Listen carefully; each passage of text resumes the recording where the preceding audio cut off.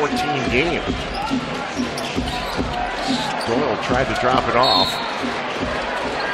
Turnover and then another quick foul. I'm not surprised by this hurt slowing things down on offense a little bit.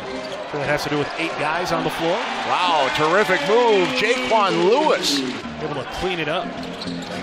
Back to a 5-point lead for the Nets. Inside, Mike Dunnigan wide open. What a pass from JeQuan Lewis. The Herd still controlled. 8 seconds on the shot clock. JeQuan, left-hand layup is good. Challenged Milton Doyle and won the battle. Point lead for the Nets. That's somewhere where Long Island has excelled. Their transition offense has been just a little quicker than the Herd. Just like that, Kyle Casey. Pace that he needed. JeQuan Lewis. Under pressure, JeQuan Lewis gets to the basket, found it, and just tipped it with his fingernail.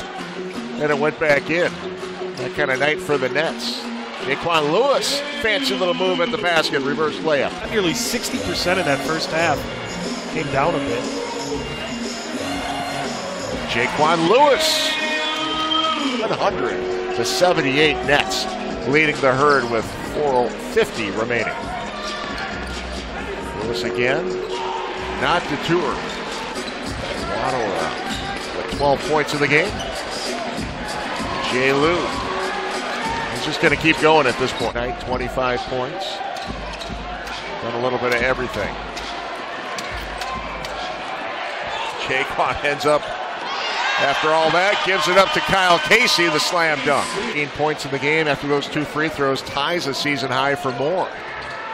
JeQuan Lewis will try a three-pointer and knock it down. Game for Wanderer. His last time out, he only had 4 points. James Blackman, a 3, that's good.